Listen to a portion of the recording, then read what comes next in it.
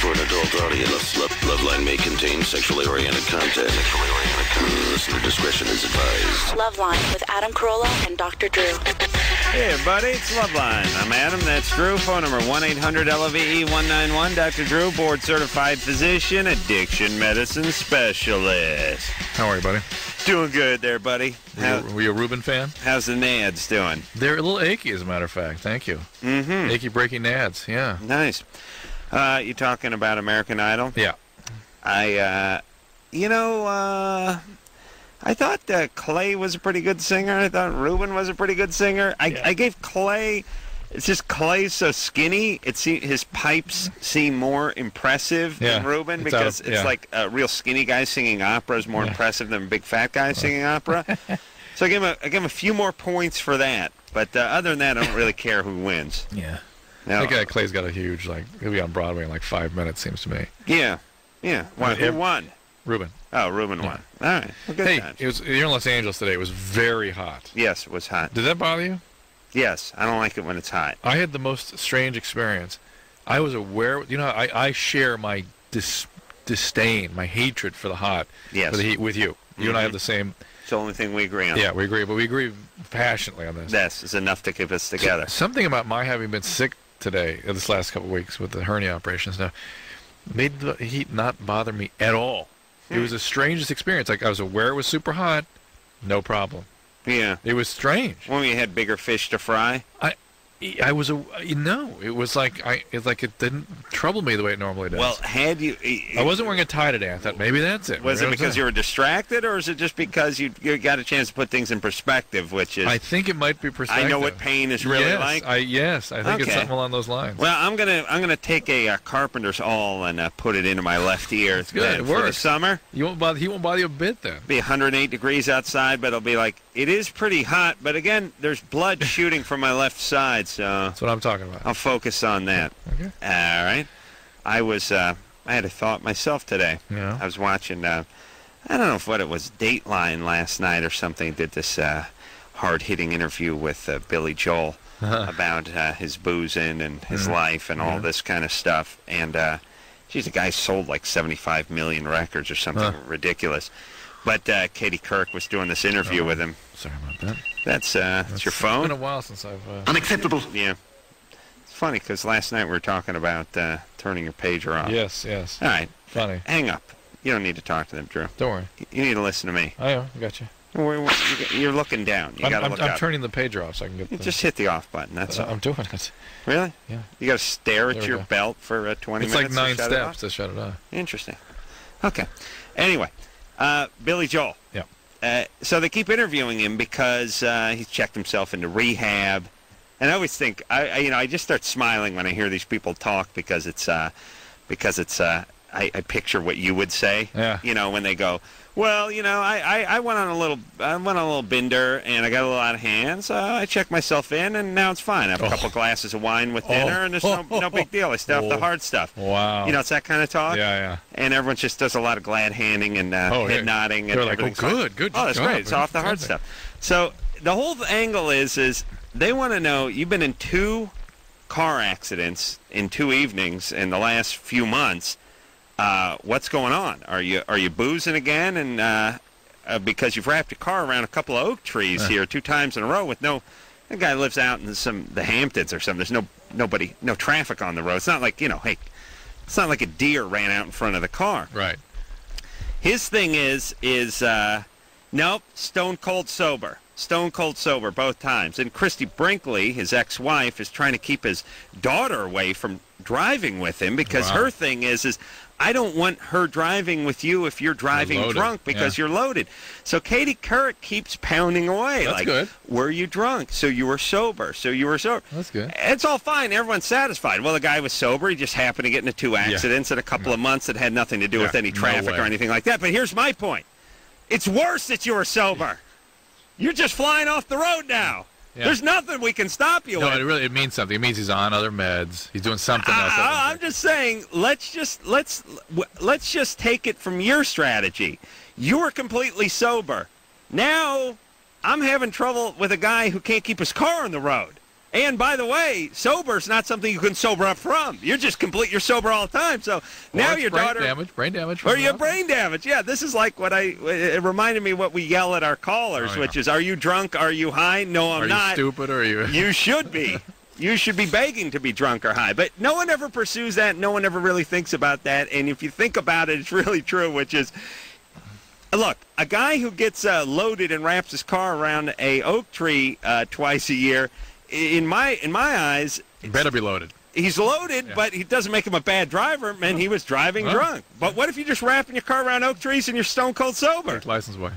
But it could happen at noon on Sunday now. That's right. It's not just Saturday night. It happened anytime. That's right. All right. I don't know why no one extrapolates it that way. This is the number on my pager. That may mean something for you. Yeah. Right? Oh, it is something for me. Yeah. So maybe you ought to want to call that. All right. It seems kind of weird that I get that number, doesn't it? It does seem kind of weird. Yeah. That's my home number. Yeah. Uh-oh. Do you want to call it? Yeah, I do. Go call it, and I'll do the phones. Okay. I may have a possible emergency brewing here, so Drew, you just take the first call. Let me put that call on. Very good. Ooh, what's that? Hi, this is Adam. Please leave a message. All right. Here is Kathy, 19. Kathy. Yeah? Hey, what's going on? Hi, how are you? Good.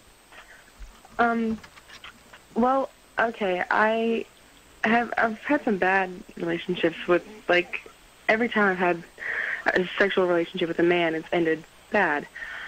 And, like, it was a one-night stand, stuff like that.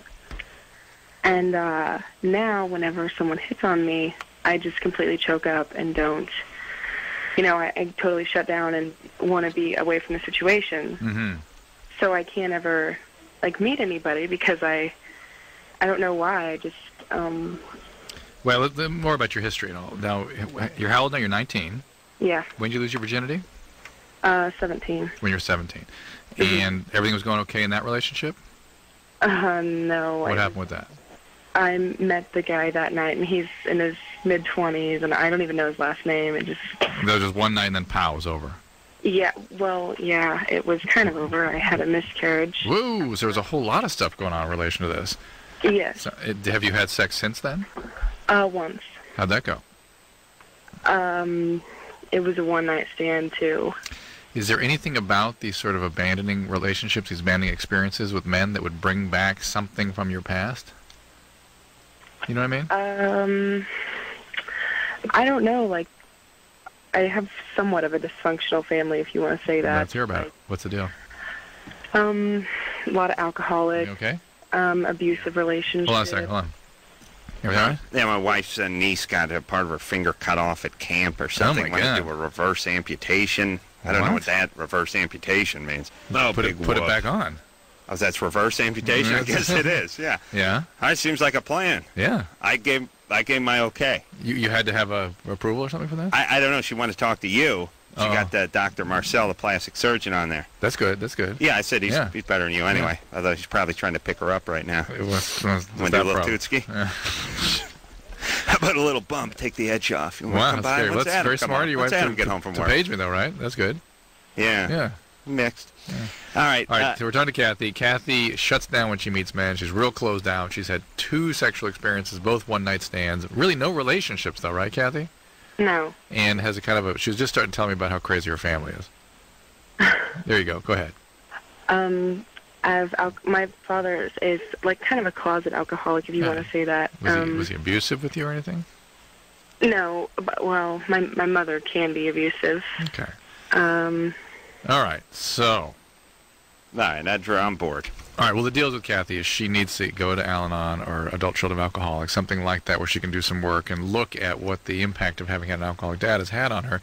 She has an aversion to closeness. She can't be close, and when she is close, it's sort of acted out sexually with guys that are abandoning. Mm-hmm. And she needs to break that pattern by developing a real relationship with someone, and that's only going to happen in sort of a therapeutic good frame. times. Now, or get a therapist. Look, you don't want to talk to Heather over here. You got a threesome call over here. Heather's going to end up the same as Kathy. No. Or whatever her name is. Misty.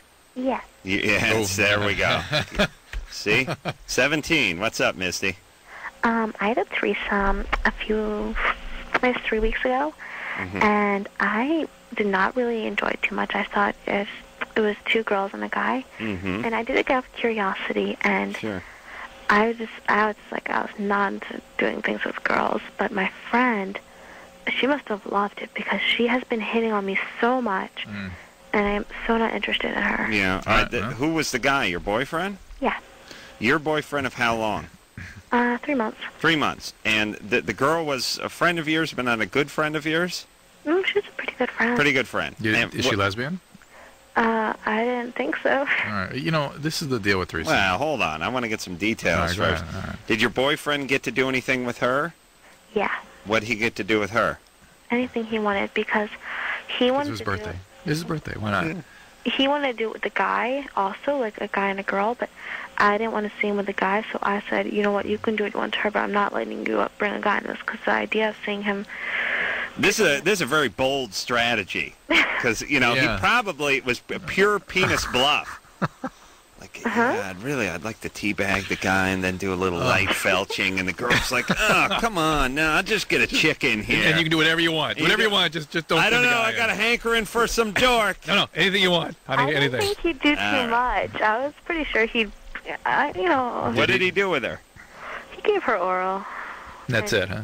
Well, he seemed to be going all over her, but... He what? You know, he was touching her all over. She's a very big boobed.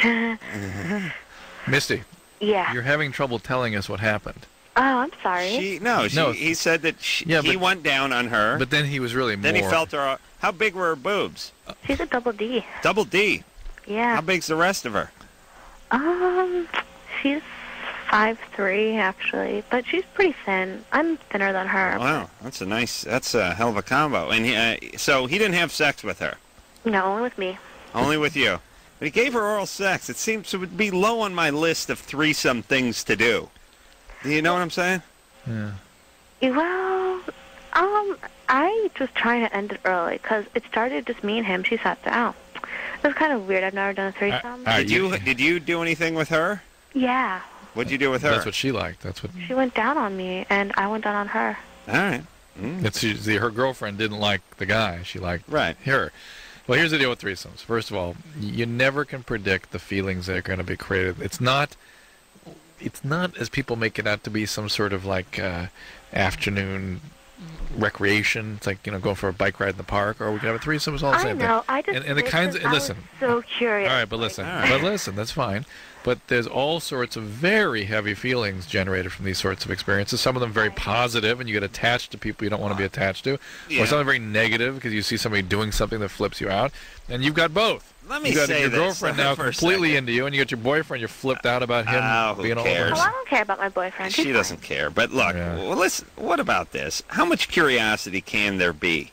I mean, you're female, right? Yeah. You have female genitalia. You don't have to wonder about what it's like to touch female genitalia, what it looks like, what it feels like. I never met.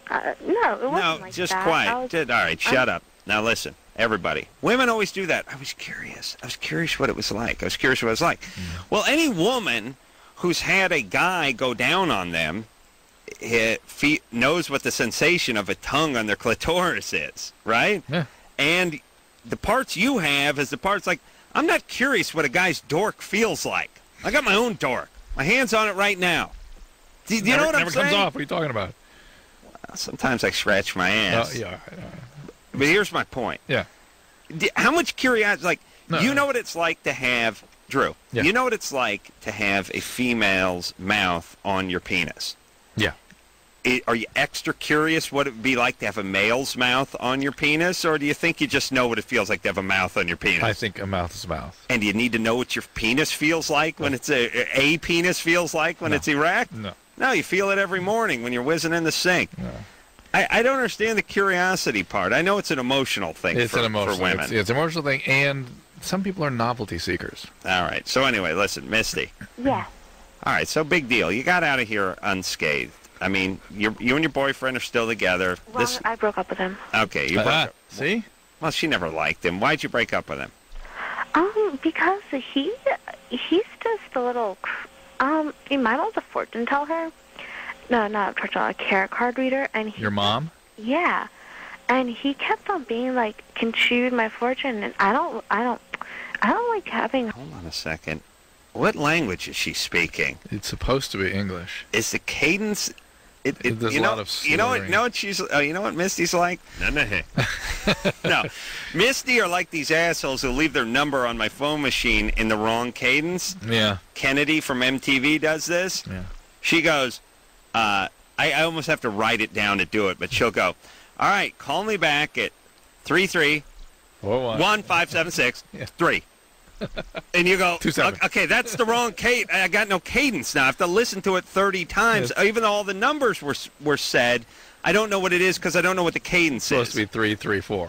Suck my white balls. That's right. Thank you, Kennedy. That's exactly right. I think Misty speaks in a cadence we can't understand. Yeah. That's it. Yeah. All right, Misty. I'll try to clear myself up. We don't care. You broke up with the guy. That's fine. Okay. You don't have to have sex with this girl if you don't want to. That's fine too. But what do I say to her? Like, is she? You're not into Just it. blow her off. Okay. You just blow her. You just shine her on. I'm not a lesbian. Hey, it's easy. Yeah. I don't like girls. Hey, you do what you do. Like, what are you doing this weekend? I'm pretty busy. You just keep Women are walking. Great at that. They know what it means. They're They invented experts. Experts. Yeah. All right. Let's talk to Mike, who's 17. Mike, Yeah. what's up? I was just wondering if Adam was the voice of the Grim Reaper on Family Guy. Yes. Yes, I am. Whatever. That was like the best episode. Thank you. Your poor mom. She's probably like that in real life, I bet. No. No? She's not. She doesn't talk as loud as that Oh. woman does. No, well, I got a question. Yeah. All right, well, Let me say this quickly about the Family Guy. all right. I love that show, as you know. Yep. And here's the deal. Hollywood is full of horrible scripts, and they make you do everything 1,000 times. Family Guy, I walked right in there. I did it. It took me 10 minutes. I went home. I Wow. don't think I ever did anything more than once. And any changes I wanted to make, they said fine. And it was probably the best voiceover cartoon I've ever done. Yeah, it's on It's on that network now. Yeah, I love it. I love that show. And Seth MacFarlane, the guy who does it, did some Crank Anchor calls with us this year, and he's just a genius. He's Well, when really I think funny. to myself, my God, wouldn't it be marvelous if I turned out to be homosexual? Oh, my God. Same guy does that voice, does the dad. Yeah. And that's pretty rangy for a guy. Love Stewie. All right. Well, anyway, what's up there, Mike? All right, man. My dad left my mom about 14 years ago.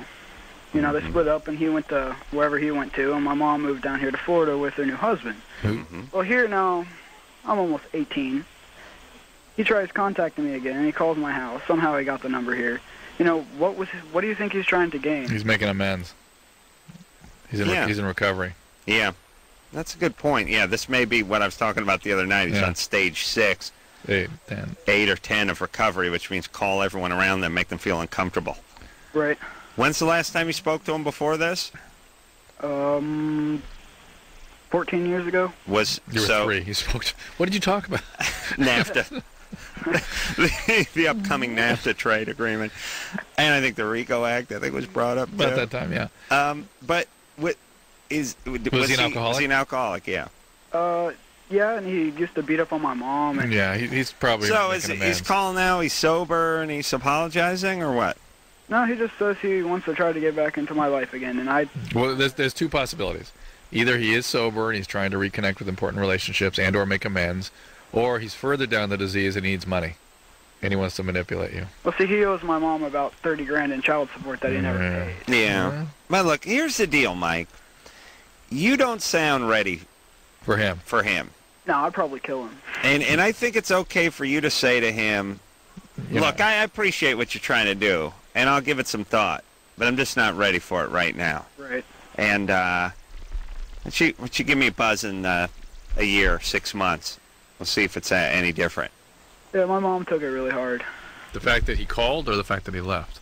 The fact that he called. All right. All right. Well, on the other hand, if the guy says, hey, man, I'm sorry, I've been sober, I found Jesus Christ, and blah, blah, Yeah, blah. that's what he said, but I'm not buying it too well. He said he's sober now? He's sober and that he goes to church and that Jesus told him to call me, and he talks to Jesus all the time. Ooh, that's, Well, now he's just a different kind of nuts. Yeah, that's not sobriety. Yeah. See, what happens is before you're high, and then that just gives way to nuts when you actually have the conversations with Jesus. You know, something that's on the same topic I thought was interesting today is Jim Fossil, the coach of the New York Giants. The head coach went and found his son that he gave up for adoption 35 years ago. Oh, yeah, I saw that picture, yeah. And I thought for the son, like you said, it was funny. This is what made me think of it. Is like when you said, look, he wants money. He wants some. Like normally, you got some guys like some sort of hermaphrodite junkie who once had a sex change and wants to borrow some money to go back to where he was, wants to get his penis back or something. But you got a guy who shows up like, yeah, I'm your dad. You're not my dad. You're the coach of the Giants, dude. That's right. I'm your real dad. Holy yes. Can I go down on the sidelines? Like, yeah, come on down. And here's your new Giants jacket. You want to be the long snapper for the team, son? Or you want to kick extra points? Come on down. This is the equivalent to rich uncle you've discovered. You can stand on the blocking sled while Strahan pushes you around the field. Like that would be I'd be right. All would be forgiven, by the way. Right then. Yep. Okay, Pops, when we start training camp, this is going to be great. Season tickets. All right, so it's got to be kind of freaky, right? Yeah. And I wonder if the guy knew. I mean, No. I don't know if he didn't know his last name. He must not have known his last name. Maybe he thought maybe there was some resemblance. I don't know where they didn't look that much. Did you see the picture? No. They don't. No. I don't know where the guy lived. What city did the guy live in? I wonder. He's a 35-year-old guy. There's a good chance he's probably a football fan. You know, Be curious. Not a football fan, Brian says. All right, Brian, come on, keep your head still, would you? We're gonna take a quick break. When we come back, we're gonna speak to Rick. Rick's 19. Can't come when he gets a BJ.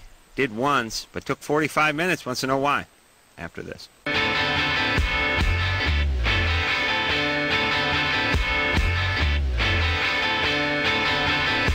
Hey, everybody, it's Loveline. I'm Adam. That's Dr. Drew. Phone number 1-800-LOVE-191. All righty. Let's get back to the phones. Yeah. Yeah. Let's talk to Rick, who's on line 2. He's 19 years old. Rick? What's going on? What's happening? Not much. All right. When I get a BJ, I don't come. I have once for...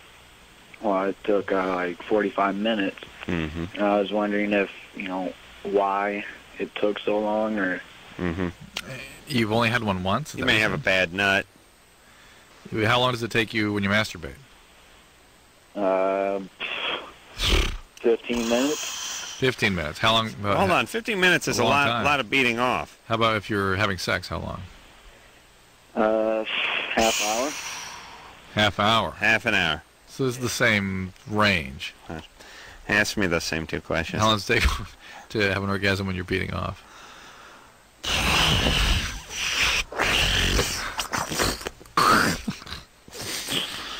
15 minutes. How about when you're having sex? Yeah.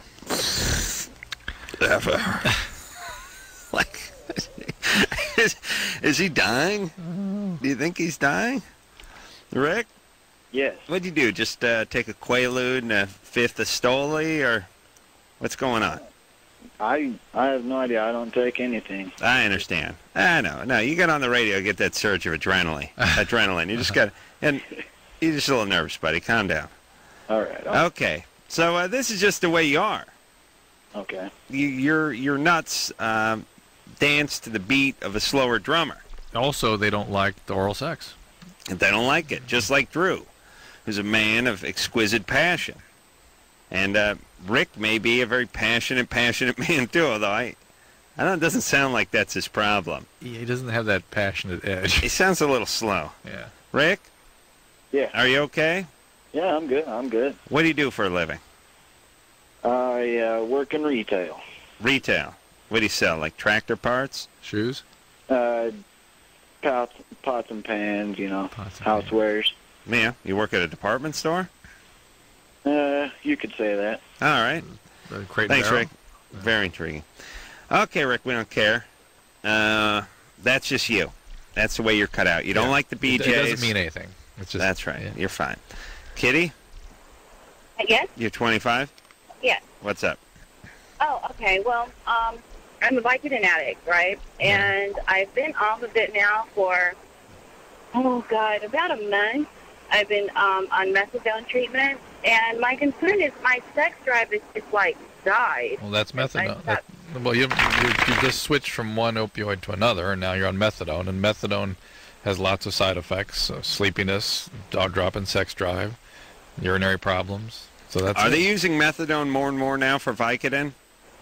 They're using methadone. Yeah, they are. There's a whole school of thought that harm avoidance is the way to go. That you can't treat opiate addicts; that they just relapse, and you should just put them on a methadone and forget. Is an opiate an opiate? I mean, isn't it harder to get someone off heroin than it is to get them off Vicodin? Or are they the same? They're roughly the same. They're roughly the same.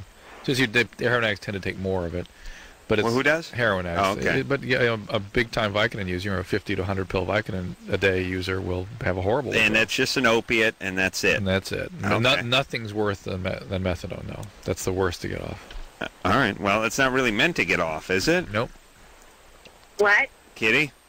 Yeah. So- Oh my God, that's shocking. See, my concern was that I was going from one addiction to another, and that's exactly what I didn't want to do. And they're like really encouraging this whole that like they're. Well, there's a school of thought that that's the way to do it. But if you're really serious about getting well and want to get into recovery, that's a different thing. You can still get off the methadone, but you got to go into a program. You got to have to spend several months really focused on this. Well, maybe we wean her off the methadone with some Vicodin. I know. I have. And I actually thought about doing that, but okay. I have what patients do that kind of thing. Vicodin. Good times. That I was having withdrawals so hard that I was having big, like PVC, I think they're called. Yeah. All right. Those won't hurt you. But be that as it may, you might want to check into a program that really comprehensively treats addiction. Yeah, listen, everybody, with the Vicodin and the heroin and the opiates, it's just there's nowhere to go but down. There's just no possible and just horrible addiction and withdrawals and massive pain. Just why get started on that one? It's the king of addiction. It's the worst addiction process. Kathy? Yes. You're 21? Yeah. What's up? Although, how come speed seems to have a lower instance of being able to beat it? You know what I mean? The statistically, speed is like the worst thing to get on or to get off. Why speed? I'm not sure that's true. I just saw some documentary on it and said that the it's not so much the recidivism as getting them in, because they maintain it for long periods of time before they get into trouble. All right, go ahead, Kathy. And they often switch around to something else, and it's. Okay, me and my boyfriend have this mutual friend, and we've all been, discussing, having a threesome or whatever, and when we get to the point where we actually do it, she, freezes up. She has a moment of sanity. Well, that's when you get her. Well, we were just wondering if there's a way to get her to, be more relaxed. What do you mean freezes up? What happens? She engages in it, but then she, freezes up and then wants to stop automatically. How far is she into it before she stops? Halfway into it, just getting to the point where she's getting off. Look, if somebody who freezes in response to a highly sort of evocative situation can be a trauma survivor. And this can be sort of a re-traumatization. And it's a bad idea for her to get involved in this if she's actually having a true freeze reaction. I agree with Drew. You got to juice her up. And maybe get a little booze in her. Kathy, I'm having trouble understanding this exactly. Okay. I don't know what getting halfway into a threesome and I don't know what is. Freeze means. And I'm not sure what freezing up means. Is she totally naked? Okay, she's totally naked. All of us are, completely naked. All right. We're getting into everything. And everybody's, having oral sex with each other? Yes. So that's more than halfway in. That's in. I'd say it's more than just your big toe in the shallow end of the threesome pool. Could be, could. Yeah, your balls are in there, too. Mm-hmm, yeah. And you guys are all getting into it, and then she says, I have to stop? She just was well, I don't know if I want to do this anymore, but then she wants to start up after we stop. So then you stop, and she wants to start up again, and it happens again. Right. Yeah. And meanwhile, you do what with her? You get a little oral sex from her? Yeah, I go down on her, she goes down on me, and my boyfriend does both. Oh, he goes down on both of you guys? Right. Does he get any oral? Oh, yeah. All right. Both. All right, it's good. From both of you guys? Yeah. Wow. Where I wish my ladies would have frozen up about that point, the post-oral point. Just stopped. Left. Yeah. I've had enough of this. I've been blowing you for the last 40 minutes. Okay, listen, Kathy, she's not into it. Okay. She's a little freaked out. Okay? Okay. What do you want? How badly do you want her to do something she really doesn't feel like doing? Okay. You know what I mean? Yeah. I mean, you could get her good and loaded and sort of, knock her into it a little bit, but then she kind of resents you. I'm curious, what did you think we were going to say? I wasn't exactly Blackjack sure and some duct tape, maybe a little elephant Ether? tranquilizer, ether rag. What did you think? I don't know. Like, I don't know. Okay. Just thinking maybe there's like something that we can like. Well, okay. So you wanted Drew to go like, you got to finger bang this chick real hard. Then you got to give her a couple wine coolers and put some Al Green on, okay? And if you could smoke a little herb, that'd be cool too. Okay, but really work her hard downstairs, you know what I'm saying? And then have your boyfriend flog her, okay? How old is she? And then you go for the anal. How old is that what you want Drew to say? Yeah, exactly. She's 18. Yeah, come on. All right, you're 21. You got this kid. What are you hanging? And by the way, 21 and 18 doesn't sound like that big a deal, and it's not that big a deal if some 18-year-old chick's dating a 21-year-old dude. But you're 21-year-old. You got your scuzzy boyfriend, and what do you hang around with her for? Just because I do. What's your boyfriend Well, do? now I understand. Why didn't she just say that in the first place? Yeah. He just does whatever. He doesn't really do anything. He doesn't work. Not in his situation, no. What is his situation? Yeah, and give us a specific answer. He's an inmate. He's an inmate. Mhm. How does he get to have threesomes when he's in the joint? This is before he went in there. Oh. Well, when's he getting out? 88 days. Okay. Oh, what's wrong with you? What's wrong with me? Yeah, I mean, just pure white trash? No. What do you mean? Part white trash. Mostly white trash. Come on. There's nothing wrong with me. What's going on with you? You guys don't have any kids, do you? No. Huh? No. What happened? You gave one away? No, we had a miscarriage, okay? Good. Good. It's the best thing that could have happened to you and to society. What? Not really. Yeah. Yes. You got a boyfriend who's in the joint right now. Yeah. All right. Okay. Anyway, Kathy, don't have any kids for a while, would you? And leave this 18-year-old. Parole No, violation. I know what he's in. Yeah, parole violation. Yeah. That's why he's in, right? Right. Okay. Okay. Oh my God. He was just born on a parole. There was never a primary crime. No. Never original crime. Certain percentage It's of original sin. That's what I'm parole for. most of the people who call this show were born into parole. That's thus the concept original sin. That's Where right. do you think that comes from? That's right. They're just guilty at birth. Yeah. Keep trying for those kids. This poor 18-year-old with these scuzzy white trash. All right. Megan? Yeah. And by the way, close your eyes and picture this couple.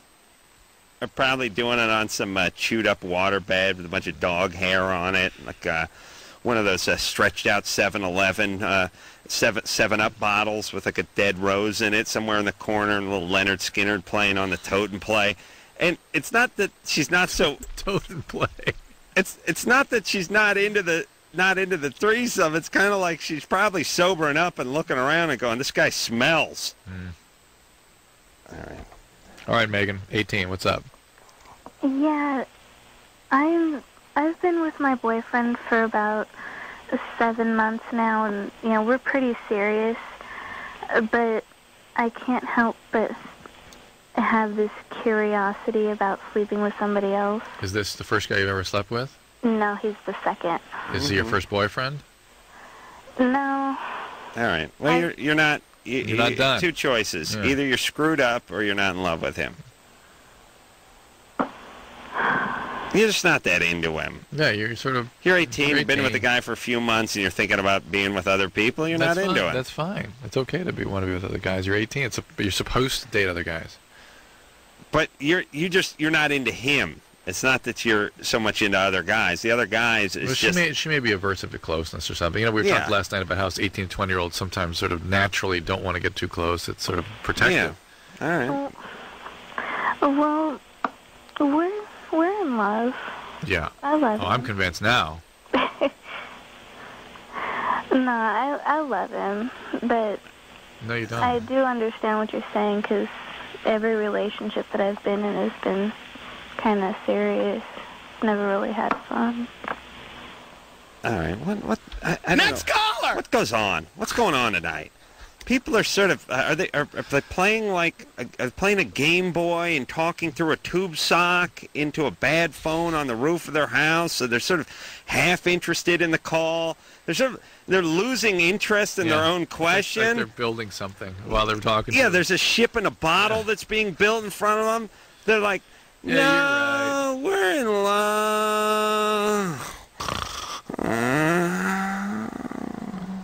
They're just sort of coasting to a stop. Like, what's your question?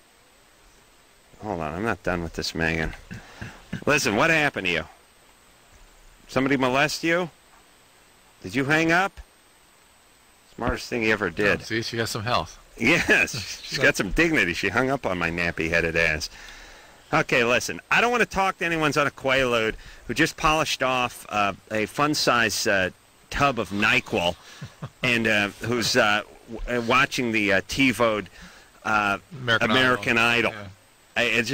Who has no interest in their own question. And by the way, not even any questions, really. I got this girl, she has a threesome, but then she blows half my boyfriend's inmate dork, and then she gets bored.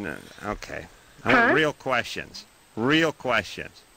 We'll take a break. We'll be right back.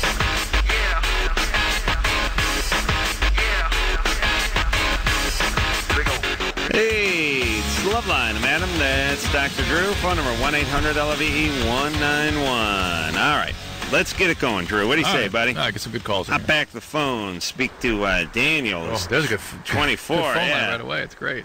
What's up? Hey, what's going on? I have a question, or it's kind of like a statement at the same time. I was wondering what's a good tip for you guys to give on a nice fine dining experience with wine, dessert. The bill is $85, $90, maybe $150.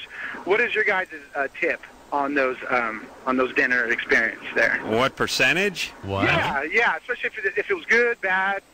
No, 20%. They usually about 20%. Yeah. Okay. I here's what I do. He's got a bad line. I will tip more if I go in and have $8 worth of eggs. Yeah. I'll leave them $5 just because who the hell wants to get 20% of 8? $1.60. Yeah. That's no good. So I'll do that. But on the other hand, I'm not into. You know what? I'm not into the big thing. The big tips. Here's what I'm saying. You got some waiter at you go to a nice restaurant, and you go there with a group of 5 or 6 people. Yeah. You run the tab up to like $600-700. Yep. The waiter's been waiting on you guys for about an hour and a half, and they also have 3 or 4 more other tables. Mm-hmm. You got to drop. You got to drop like 100 and change or whatever it is. Yeah. Nah, they don't need to make $300 an hour. Yeah. Like, they're not attorneys. Yeah. I'm fine with that. Yeah. I know I sound like old man Carolla here, but here's the way I look at it, and this is what makes me a prick. The whole time I swung a hammer, I made $15 an hour. Yeah. I was reading plans. I knew all the codes. I was framing houses, and, I was as skilled. I drove a truck with $2,000 worth of tools on it. Yeah. You're some half a fag actor who's in town with a little dippity-doo in his hair. You're 22 years old. You need to average $80 an hour? No, you don't. You're just schlepping food. You don't have anything. It didn't take you 15 years to do this. No apprentice school, no undergrad work, no nothing. I mean, I'm fine with you making a living, but you don't have to get rich. You don't have to make more than a guy who has a skill by any stretch of the imagination. Plus, you're getting phone numbers the whole time and then hanging out. You're eating for free, getting phone numbers, and hanging out and getting drunk with the bartenders after you clean up. Now, I have no sympathy for these people. I'm actually jealous of them. And what else, Drew? We good? Dominique. All right. Dominique? 21. Yeah, hi. How you doing? Good. I just want to tell you guys, first off, I love listening to you guys. Thank you. And... Oh, wait a minute. I know what I wanted to say. Oh, no. Here we go. I don't like any of those jobs where the people go, well, the management, they survive off the tip, so you got to pay them. Yeah. It's like, look, you go into a nice place, the steak's $32.50. Oh, you want the Braca flour too? That's another $8. Can't pay the guy who's bringing it to me? I got to pay him? Yeah. Like, well, Yeah, but they don't pay them. These guys don't get paid. What a great scam. Yeah. I would love to run a business that went this way. Yeah. I don't pay my employees, so you pay me. You pay me. Then you got to pay them, too, because I don't really pay them. They wouldn't be able to survive off it. Really? I just dropped $700 at your sushi dump. You know, maybe take some of that money and pay them. This is all the money they get. Yeah, because you don't pay them. Shouldn't they pay them? Yep, absolutely. All right. I also don't like the fact that you can go to the IHOP or the Denny's and park for free for as long as you want, but you go over to Nobu and it's $4, and you got some Nicaraguan guy shaking you down on the curb.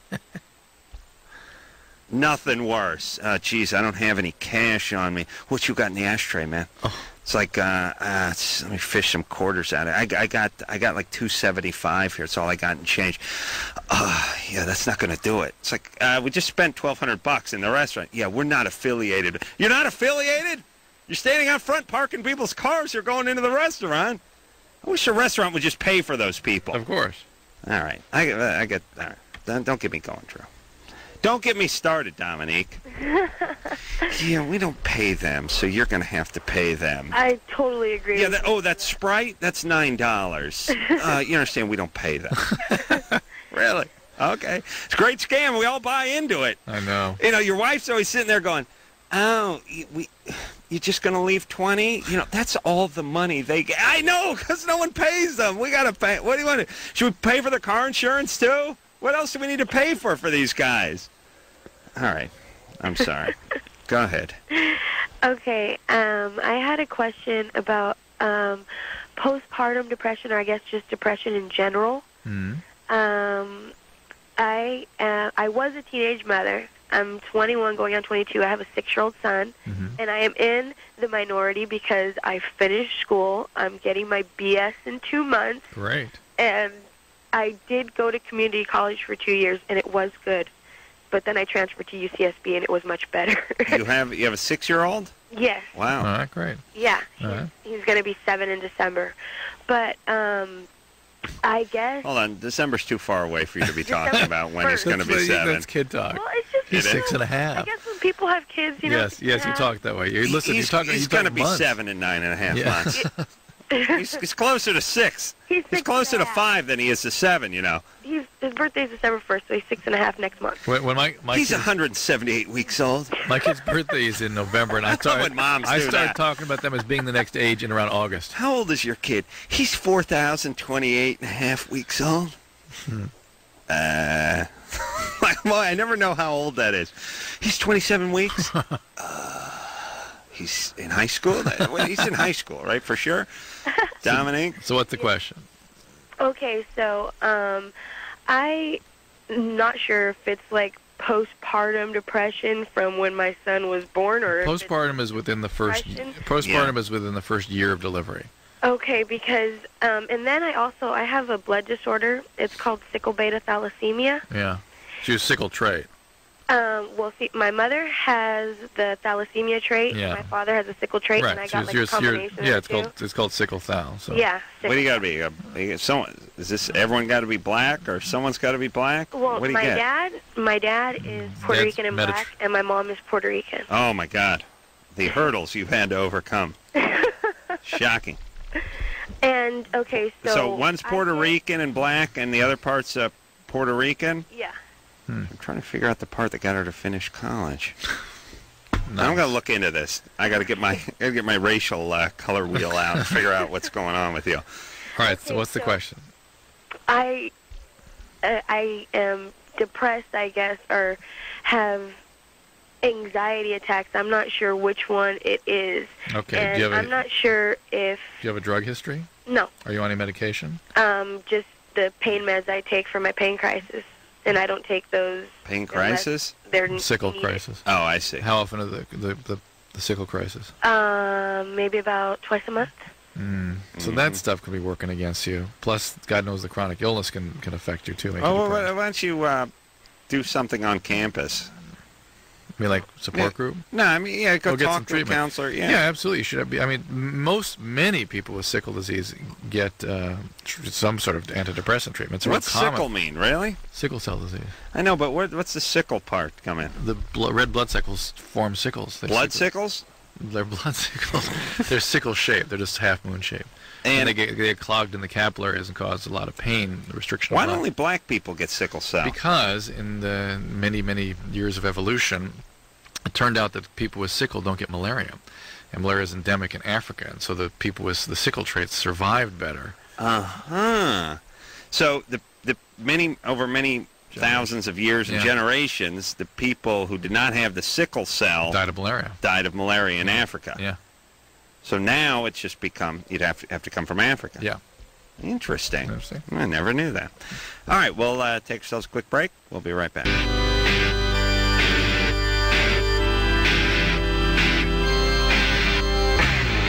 Hey. Loveline.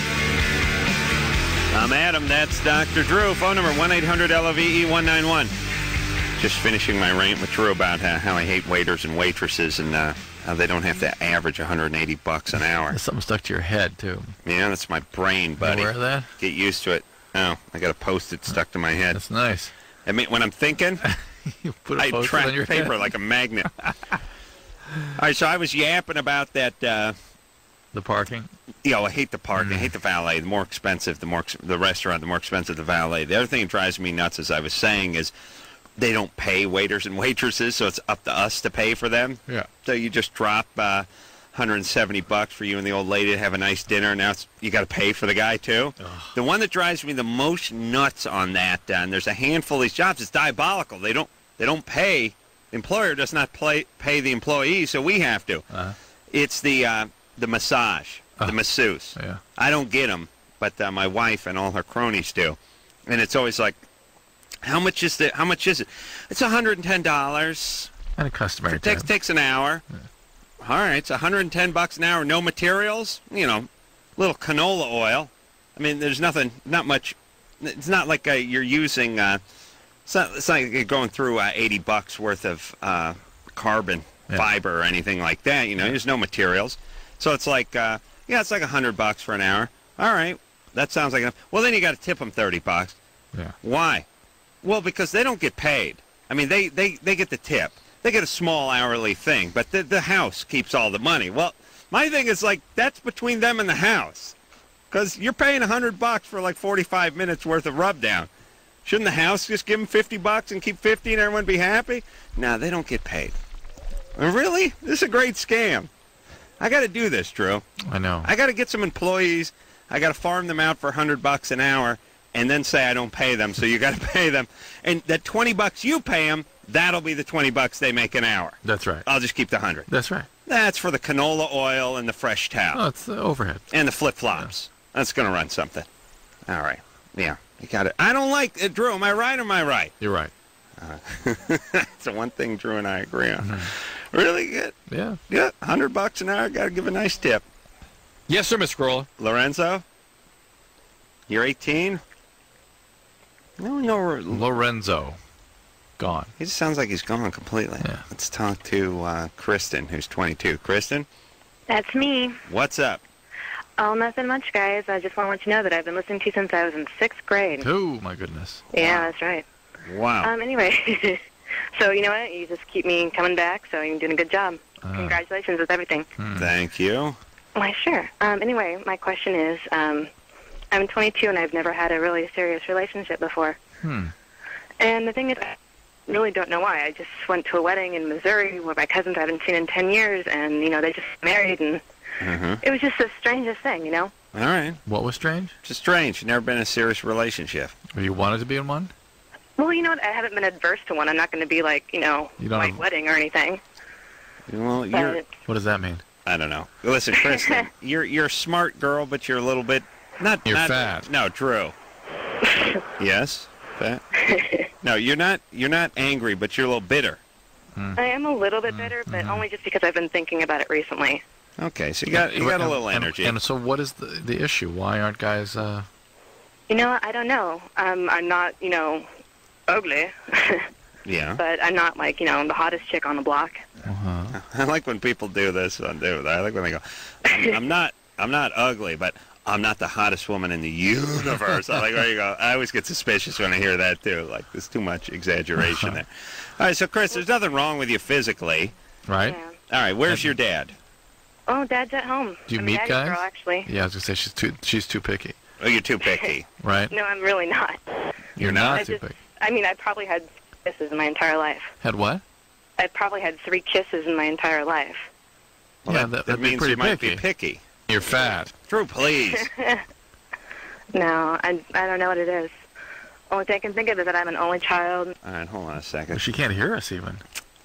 I don't know. We said you were too picky, and then she said, I'm picky. I've only had 2 kisses in my whole life, and I don't know what she meant by that. Did she mean that guys didn't try to kiss her, or? Yeah. And Drew, don't tug on your coat. You make me nervous because equipment here is so goddamn crappy. Kristen? Yeah? Okay, so Drew said you were picky, and you I'm said... sorry, I couldn't hear you. Drew said you were picky. I'm picky? Mm-hmm. Okay. And you said you'd only been kissed 3 times. Right. That was your response to my saying you were picky. Well, I'm sorry. Maybe I misunderstood, but my response meant that no one's ever tried except for 3 people. Really? Yeah. But maybe you're putting out a vibe, Yeah, you're sort of stay away. Yeah. You're smart? Yes? Yes? I'm sorry. My phone's cutting out. I apologize. All right. Okay. Listen, hey, number one, we gotta have good connections. The cell phones. Hey, if someone's on a cell phone, put cell phone on there. I don't know if you do or not, and I don't know if it says it on there, but I want to know. It could mean take them early, or it could mean not take them at all. But please tell everybody if they can possibly do it to get on the landline and to pick it up and all that kind of get off the speaker and do all this. So I can't. 1 out of every 2.5 connections is bad on this show. That's way too high an average. Shouldn't it be like 1 out of every 300 calls is a horrible connection? It's every other goddamn call on this show. It can't happen that way. Lisa? Yes. Uh-oh. Connection sounds bad. Yeah. Can you hear me? I hear the hostility, though. Yeah, what's up? Hello. Hello. All right. Can you hear me? Yeah. Dr. Drew? Yeah, what kind of phone are you on? I'm on a cell phone. Oh. You are. Yeah. I'm Ironic. sorry. That's all I have. You don't have a landline at your home? No, I don't. Wow. Wow. That either means you're super cool or super loser. I'm going to go with the latter. No ladder. Well, the former. Oh, Ladder. okay. No, the latter. Yeah. But it'd be the former to the last one I said. You say ladder, Lisa, and she's thinking about something you step up and get off the ground on. So it's latter, L-A-T-T-E-R. The latter. We're coming undone here. Go ahead. Okay. First of all, I want to say, Adam, I like you because you tell people how it is and you like to speak your mind. All right. Shut up. Whatever. What's going on? What's the question? Okay. My question is, I've had the last 3 relationships I've had. The first one was abusive. The second one was okay, I guess. The third one got a little bad, and the one I'm in now is just really not working all that well, I guess, because I haven't talked to him in almost a week. And for some reason, I'm attracted to guys who play in bands. You still there? We're here. We're listening. Okay. Attracted to guys who play in bands because all my boyfriends have been in a band for some, playing guitar or whatever. But I was also wondering why they were abandoning me, if it had anything to do with my parents leaving. Yes. You're a lesbian. You choose abandoning unavailable guys. You don't realize that's what you're choosing, but that's what you're choosing. And guys in bands are going to be unavailable because they're going to be on the road. Yeah. And guys in bands are not known for monogamy. That's not sort of the image that comes to mind immediately when we think about band members. Wouldn't be a bad name for a band, though. Probably get a lot of chicks. Monogamy, yeah. Yeah. Diabolical. Probably call yourself like Monogamy UK or something. Diabolical Monogamy. Yeah, that's what I was thinking. Be a good name for a band. All right, so Lisa. Mm-hmm. See if you can find a guy who's not in a band. Okay, and my other question is the guy I'm seeing now, he's not talking all that much. He I don't know, he gets in these moods where he don't talk at all. Well, very exciting and very attractive. Yeah. Wonder if that had anything to do with like his family, or the way he is because he's a musician. You said you hadn't spoken to him in like a week, right? Oh, well, it'll be a week this Saturday. Thus, he doesn't talk. See. Okay. She calls, but he doesn't speak. Lisa, maybe this isn't the right guy for you. Okay. All right. That's all I'm gonna say. You guys aren't talking. These are sort of antisocial guys you're going for. They're not known for stability in relationships. Yeah. Quite the contrary. And part of it too is they just don't care. They're not treating you with that much respect. Guys will pull it together. You know what I mean? If there's a really hot chick, they'll dance. Yeah. And if the chick's just sort of around and they're sort of half into them and they're in a band and they're into other chicks too, they don't put so much effort forth. Right.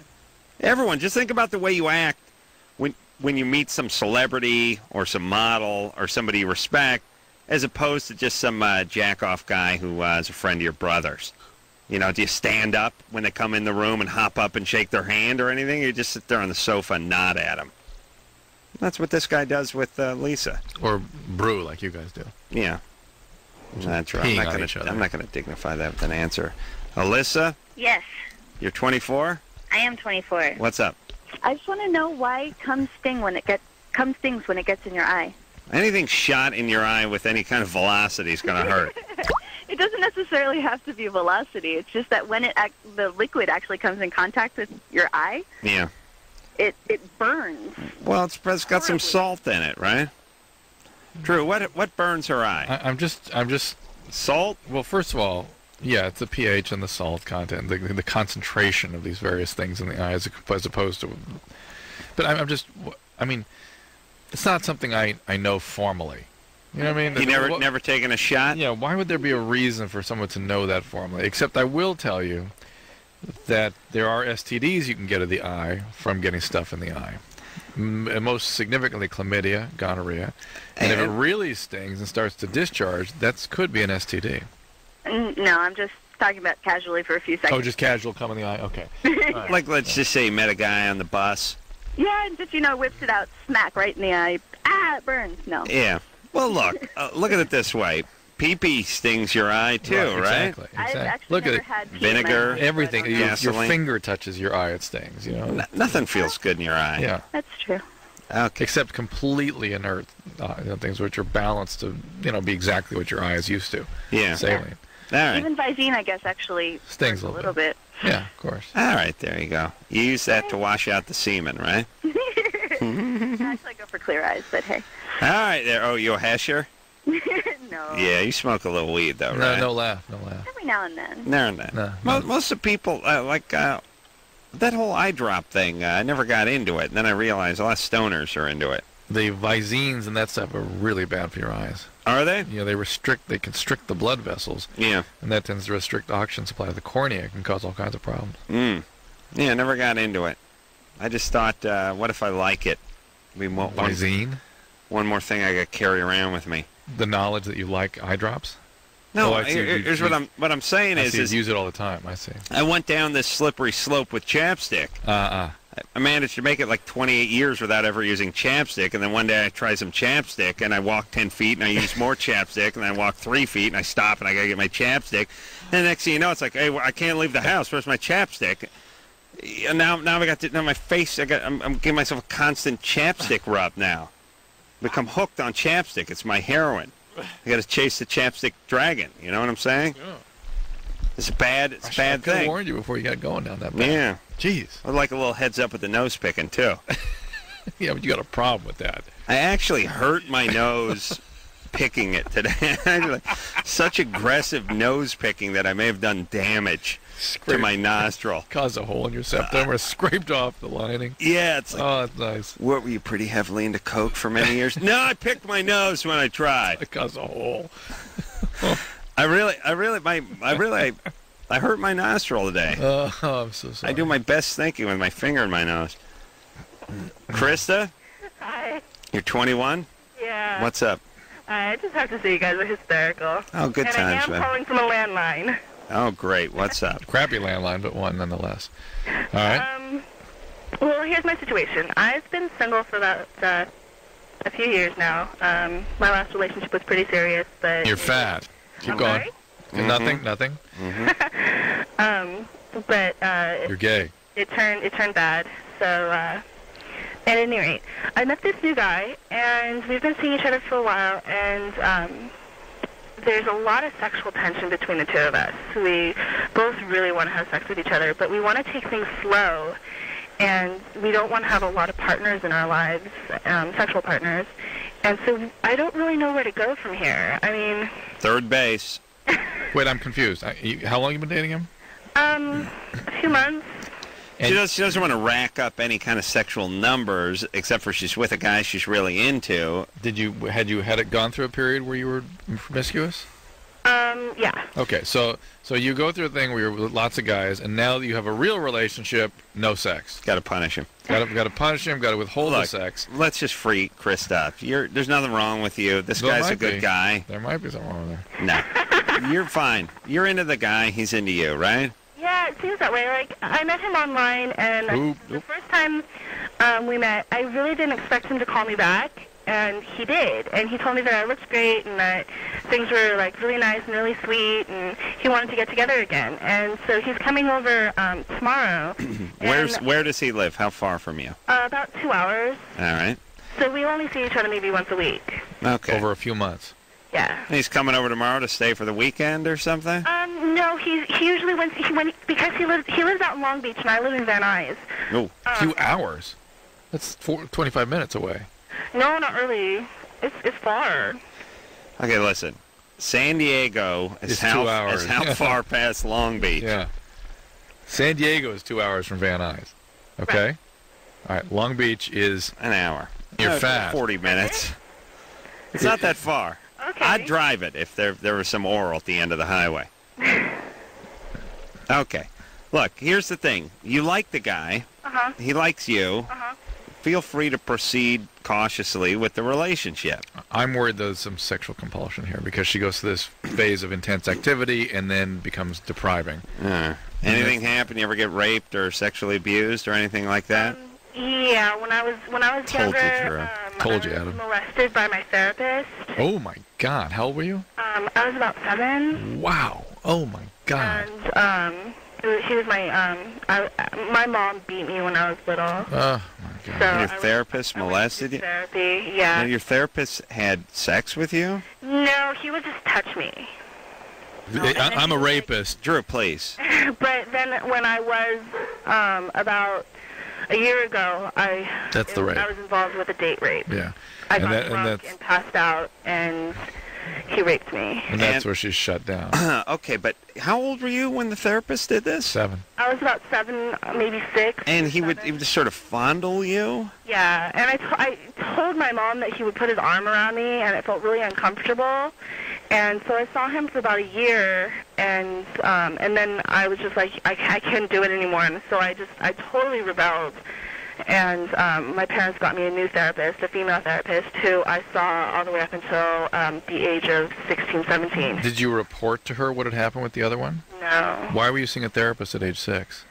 Because my mom was abusing me. Okay. All right. Not sexually, just Is it possible you were misinterpreting some of the things this guy was doing? Because since you had been abused, maybe everything felt like an intrusion?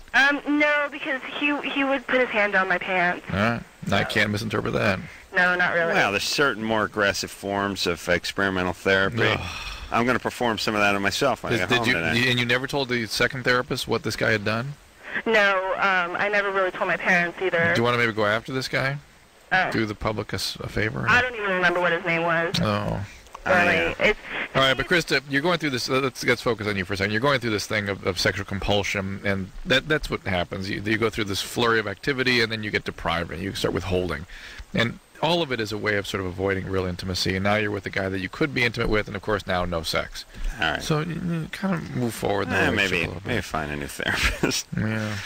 I wouldn't say I don't count myself as raped by a therapist, but I have canceled without 24 hours notice and been charged a $90. Yeah. And I consider that a form of rape light. Yeah.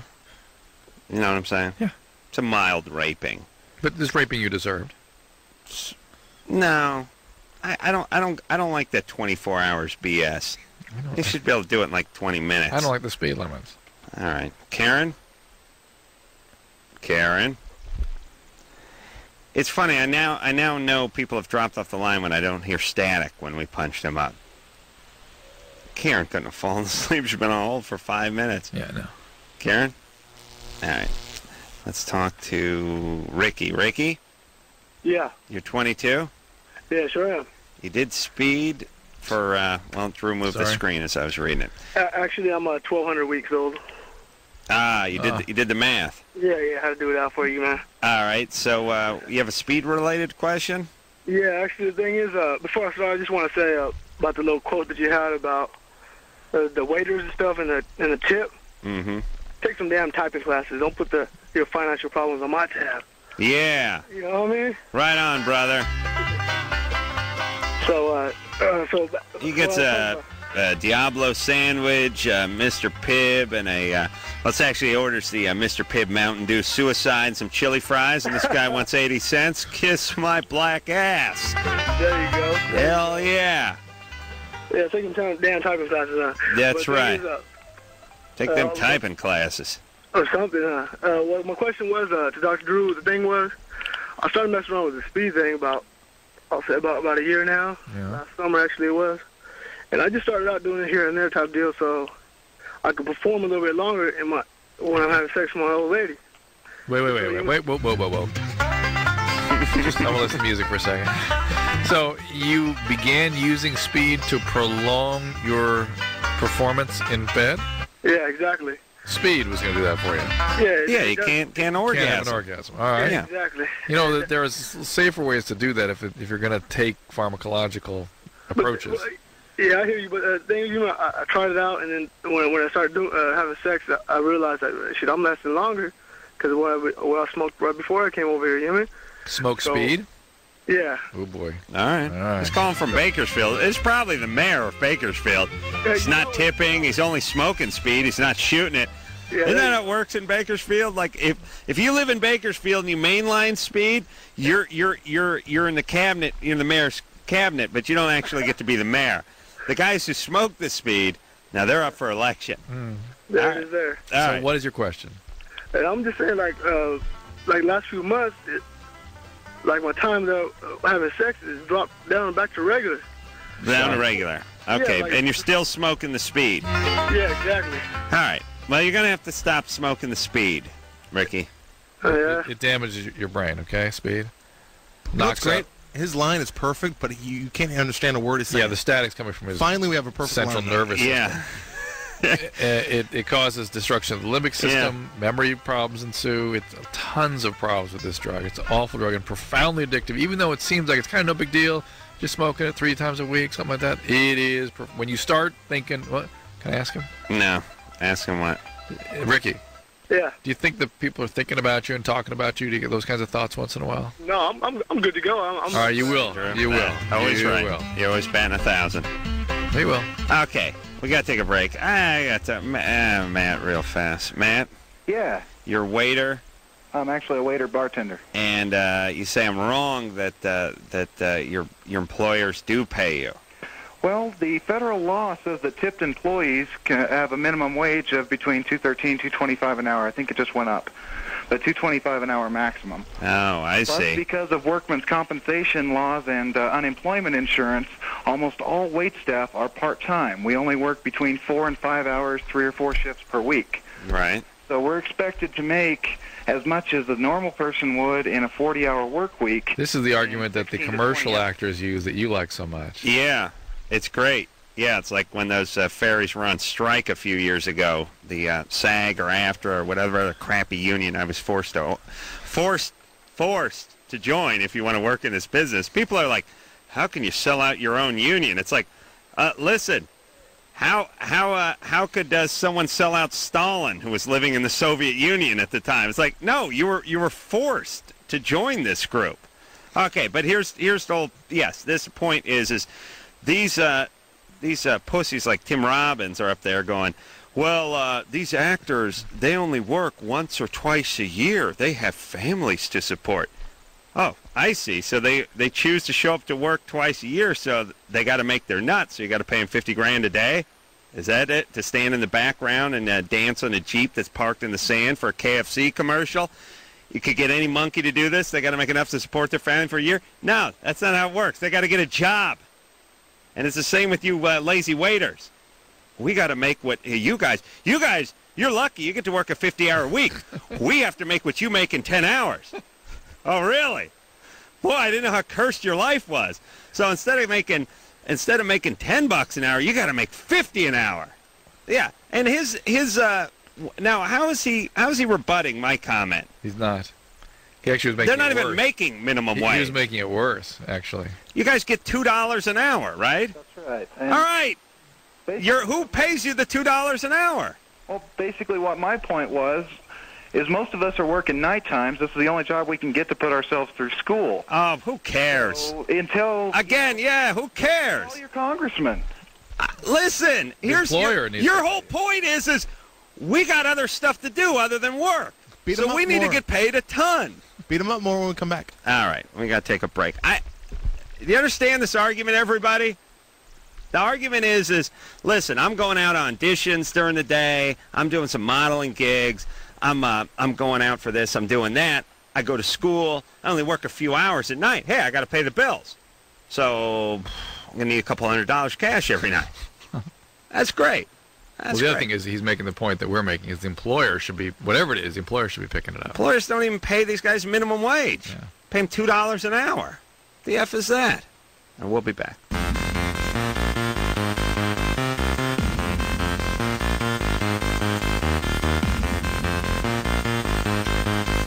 Hey, everybody, it's Loveline. I'm Adam. That's Dr. Drew. Phone number 1-800-LOVE-191. All right, we got to get out of here with Matt. Hey, Matt. I'm here. Your waiter. Yes, sir. All right, we're done with you. Okay. I know your point was, I don't know what your point was. My point is employers should pay their waiters, not me. I agree 100%, and my point was that until the laws are changed, call your congressman. Complain to the people that own the restaurants, but the person who's hurt when you leave the table with a short tip is the waiter. Right. So do you think that the basic sort of hourly wage for a waiter could be controlled through legislation or improved through legislation? The minimum wage for everybody else is, yes, and it's the law that the minimum wage for tips. Yeah, but let's say the minimum wage for a waiter is $15 an hour. We don't have to tip anymore? No. Good. I would gladly work for $7 an hour if I could get an 8-hour shift working at nights. I would work 8 hours a day, 5 days a week working at nights so I could put myself through school. But how many night jobs are there out there? You can work at a gas station. Hold on, where are we now, Drew? Night. But where are we? Los Angeles. I know where we're at work, jackass. Yes. Night. No, Frankenstein? I'm trying to get at what you were getting at, what you're working at night. I got the night part, not the working. Oh, jeez. I think remember, I tell you, I lost my groove? Yeah, you got it back? I think I'm winning it back a little. Yeah. No, it's not bad. TJ? It's not good. Yes. Well, it's never good. TJ, you're 26. Hey, how you guys doing? Good. I'm a really big fan of the show. Great. I just want to let you know that every time I drive home from work, I listen to you guys. You guys are hilarious. Thanks, TJ. Anyways, I heard you guys talking about semen in the eye. Yeah, the semen in the eye and why it stings. And I'm a former student at UC Berkeley, and I think I know why. All right. There's an enzyme that I learned that's on the top of the sperm, which helps it go into the. No. But that wouldn't. That's for capacitance, so the sperm can penetrate the egg. Well, but what's that's activated. It's how the egg is penetrated. How it burrows into the egg. Yeah. But no, that enzyme is activated, and as it hits. Well, maybe he thinks the eyeball's the egg instead of burrow in. Hey, it's an interesting hypothesis, TJ. Yeah, it's just an enzyme that breaks down protein, so I just thought maybe it might be doing the same thing. That's why it might sting. All right, appreciate that. I don't know. So, Drew. Yeah. Sperm is coated with something. Sperm is the head of the sperm has all kinds of specialized function that get it to find the egg, right? Get to it, beat all the other sperm out, and then penetrate, and then get through, and then get in. There's multiple steps to that. What do you mean get through and get in? The egg is a big. There's a big shell around it. It has to be able to penetrate that. Really? Yeah. A shell? Basically, yeah. I mean, it's not calcium shell, but it's got to get to the nougaty center. That's right. Wow. And it has all kinds of specialized biological functions to get it through. And there's several impairments that it can occur. Some of the reasons people have fertility problems, that the sperm doesn't capacitate normally. Why does the egg need to protect itself so much? It wants healthy sperm? Yeah, once got to put up a little battle so only the strong can get through there? Exactly. Boy. It's, and only also the sperm fight it out with one another. Only one gets through. I wonder which one of my sperm won. I think the weak one won. I think it was one of those situations you see once in a while, like in a tough man competition, where the tough guy actually loses on a sneak punch. That caused you? I don't feel like I'm the number one sperm. Yeah, but think of the other Carolla sperm. Oh. See what I'm saying? I mean, just think about the Carolla sperm. I know. They all had, I know, my family's... coats with elbow pads on them. They were smoking, pipes. And your sperm was the one had a tool bag around its belt and was doing some business. So, I mean, my family is really borderline retarded. I mean, if you're, my dad, I was talking to my dad the other day, and I said, I was telling him all about this. He said, I heard you did that car race. And I said, yes, I did that Toyota Grand Prix race a few weeks back. And he said, And I said, yeah, it was exciting because all the cars, they had the roll bars, the cage, the fire suppression. They were all tuned up, but they were all equally prepared. So it made for exciting racing. And he said, did you drive your car? I said, no, Dad. Once again. Dad, once again. Yeah. I was driving the 350Z, and I had a good advantage on Josh Brolin because he had a Suburban. Child seats in there, rolling around in the back. I think he may have had his kids and a load of groceries in the back. So I was able to pull him on the straights. But, of course, he has a 6,000-pound vehicle, so he was able to, push me around in the curves just a little bit. Buzz Aldrin was... Buzz was driving a golf cart. Lunar module. Yeah, I was driving a lunar module. Peekaboo Street. She was driving skis, rocket skis. We all had our own form of transportation out there trading paint. Yeah, they went ahead and put a fire bottle in my car, Dad. That's just it. Harness, net, and everything. You understand my family may be retarded. I know. Okay. From your mouth. All right. To God's ears. Jen? This is Jen. That's right, Jen. No, with an A. Jan, uh-oh. We better improve that attitude, Jan. All right. Drew saw where my finger was. I grabbed it before it hit the hold button, so let's go. What's up? Okay. I met this guy when I was 25. He told me he had herpes. I was okay with it. I researched it. We fell in love, blah, blah, blah. 10 months later, we broke up. We didn't talk for about 6 months. Started talking again. Then we started sleeping together again, and all of a sudden he decided to move. A week before he moved, he had an outbreak due to stress, and I ended up getting herpes. You had sex with him while he was having an outbreak? Well, he didn't know. I see. He didn't, because he was under so much stress. He was on a cyclovarin, and so he didn't know that He had an outbreak in spite of being on Zovirax? No, I mean, he does take it all the time, but apparently he had one and he was unaware. He had an outbreak in spite of being on Zovirax? No. He didn't have an outbreak? He did. He had an outbreak in spite of being on acyclovir? Right. How many times did I have to say that before she answered my question? No. Yeah. No. Ah, screw you. I'm tired of Jan. Corrects me 10 times right out of the box, and then arguing with Drew. What Drew's saying is he was on suppression therapy, right? For the virus, yes. Some people take that stuff all the time if they feel an outbreak coming on or they're having an outbreak, and other people who have a bad case of it take it constantly. Yeah. I've seen the commercials. They're kickboxing. Yeah. They're having a good time. Uh-huh. All right. I don't know what Jen's question was. Do you? On the board, it says something about having a relationship. How does she get a relationship, even though she has herpes now? So you're not with this guy anymore? Correct. Okay, and now you want to have a relationship. Right. That's fine. Same way he was able to have one. Yeah.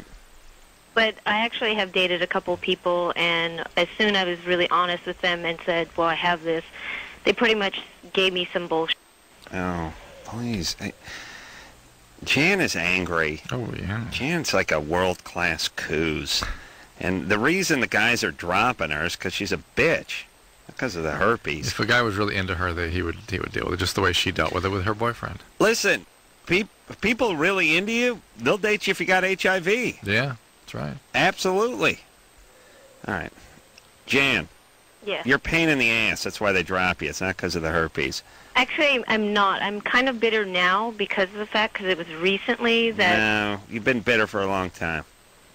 No, I've been depressed for a long time. Okay, well, your depression comes across as anger. That irritability and stuff and hostility from the depression, you're projecting that. So look into all that stuff.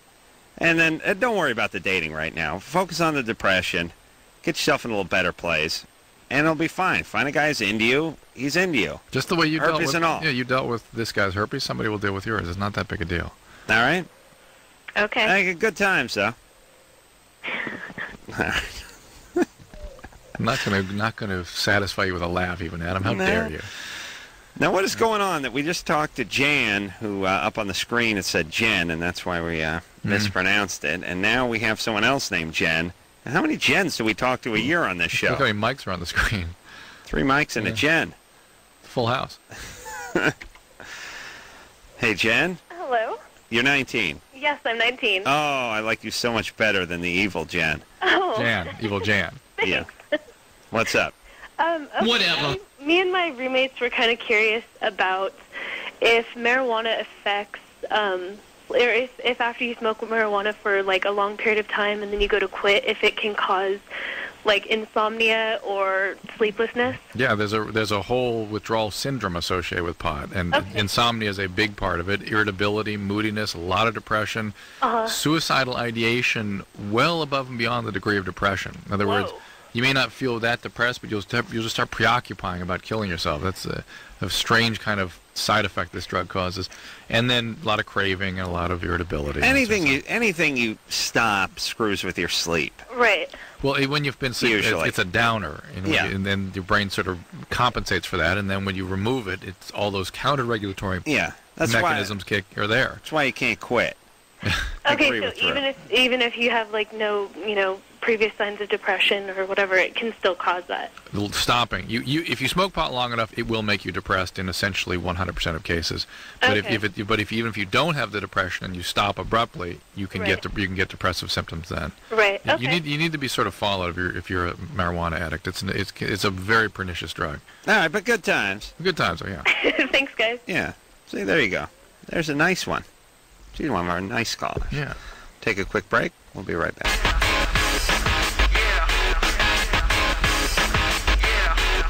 Yeah. It's Loveline. I'm Adam. That's Drew. Who is this band? Good Charlotte. Good Charlotte. Yeah. Where are those guys been? We haven't seen them in a while. It's a good song. Coming in 2 weeks. Are they? Yes, they good is. time. All right. Let's talk to Mike. Mike, you're 24. What's up? Hi, guys. Long time listener. I've been debating whether I should call you guys and talk to you for a long time. You made the right choice, my friend. You took the important step and called the program. Honestly, I'm pretty scared. This is a question for Dr. Drew. Well, you got both of us, so what's up? Well, I'm just going through a really bad breakup right now, which normally I can handle and it's okay. But you pansy.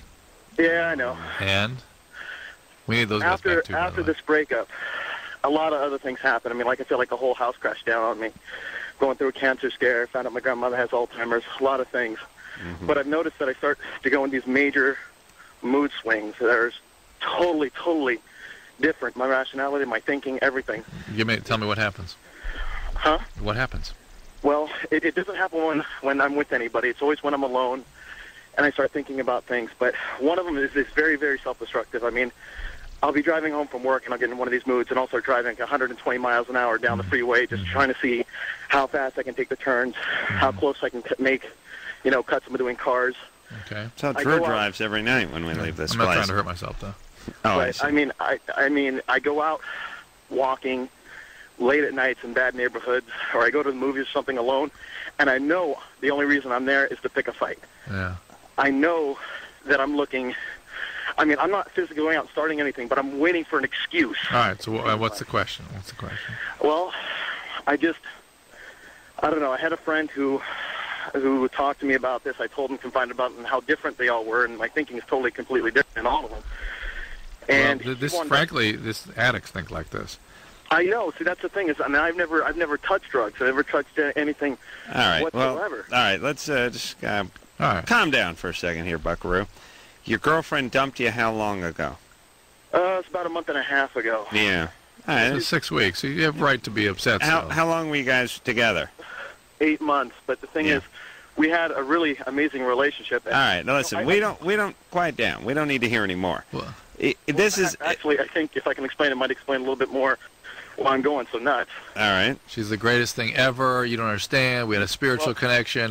She's the perfect one. Oh, shut up, Drew. I know. Go ahead. Honestly, no, we had some flaws and things like that too. But I mean, I can handle that. She broke up. I mean, she just walks in and goes, "I don't love you anymore." Walks out, even though 2 days before she told me how amazing we were and everything. But you know, I can handle that. But she keeps going back and forth, telling me she needs me, she wants to be with me, over and over again. Yeah. And then all of a sudden, within 1 month, every feeling that she had for me, we're supposed to be in love and planning marriage, dried up and completely goes. Now she's engaged to be married to some other guy. To be married. Okay, but listen, Mike. She's Mike. nuts. Listen to me. A couple things. First off, you added nothing with that diatribe.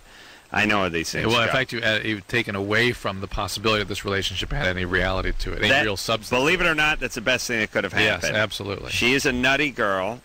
You are nutty when you're around her, and nutty people make you feel nutty, and they actually do turn you nutty temporarily. Yes. You're a guy who's not nutty, who's been turned a little inside out by a screwy, chaotic broad. She is going to get married, and she will make this other guy nutty, believe you me. Or he'll abuse her. Yes, and if someone knows what "believe you me" comes from and who the a-hole who invented that horrible saying was, please call the show. I'd like to punch him in the nuts. Believe you me. She's doing you a favor. Believe you me. Okay? Now, it's painful. It's horrible. You're 24. This is exactly how you're supposed to feel when you've been put through the spin cycle at age 24. Man, you got energy. You got adrenaline. You have anger.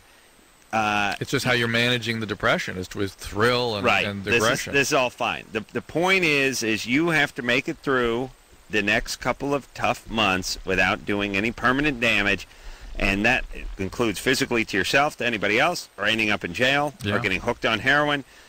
We haven't given this speech in a while, Drew. I'm going to give it now. All right, ready.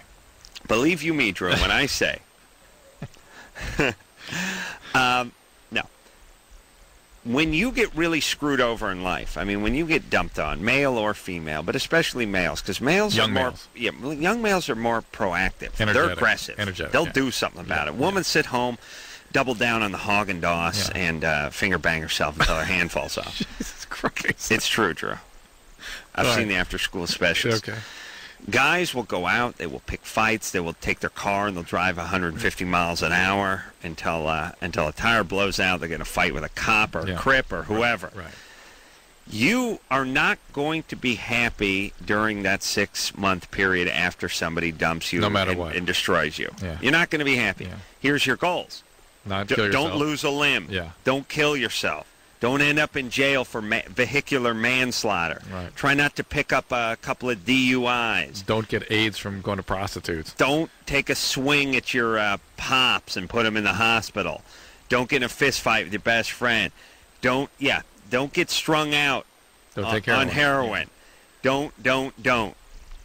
There's nothing to do. Just don't do any permanent damage. Make it through that 6 months unscathed, and also, and don't drop out of don't drop out of college. Don't quit your job, and don't get into thinking I got to find another girl right now. I got to go out and be with somebody else. She was the greatest thing. Nobody will have me. No one is going to be as great as her because that's just screwed up thinking. All that thinking will pass. You have to just sort of push through the next 6 months, and that means regiment. Sorry to say, get up in the morning, walk.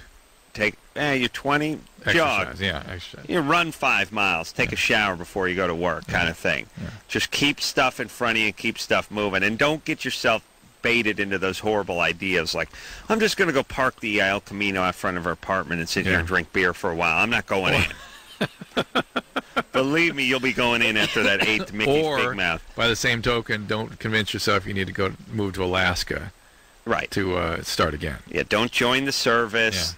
Yeah. Well, go ahead, I joined the actually. service, Don't do anything rash, as they say. Service might be a good solution. It's not bad. Get on your knees, scumbag! Yeah, but then you're over in 6 months, and now you got 3.5 years of Uncle Sam to deal with. Point.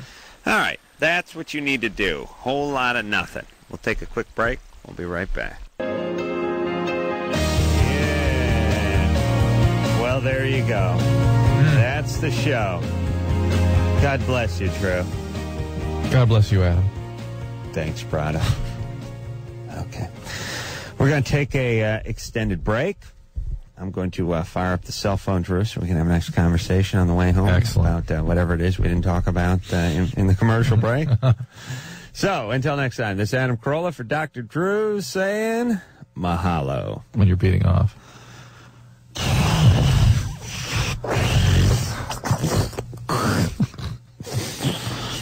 15 minutes. This has been Loveline. The opinions expressed on this show are not necessarily those of the staff, management, sponsors, or this station. The producer for Loveline is Ann Ingold. Loveline is a presentation of Westwood One Entertainment.